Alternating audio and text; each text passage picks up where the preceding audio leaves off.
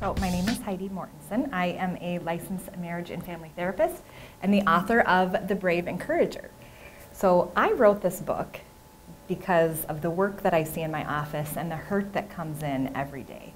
People come in with stories of trauma, stories of anger, of frustration with people in their life, of their loved ones, and I heard a lot of pain. I heard a lot of hurt.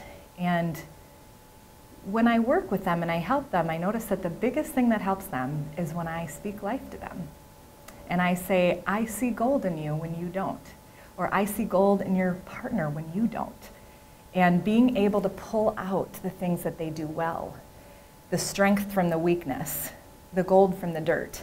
That's why I wrote this book, because each one of us wants to be encouraged. We want to be loved. And so I use the work that I've seen from the hurt and the pain in my office and even in my personal life. I get personal in this book and I am real because I'm a product of this too. I want to be encouraged.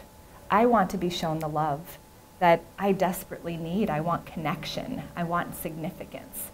So I wrote this book to speak about how we can be encouragers and brave encouragers to ourselves and also to the people around us.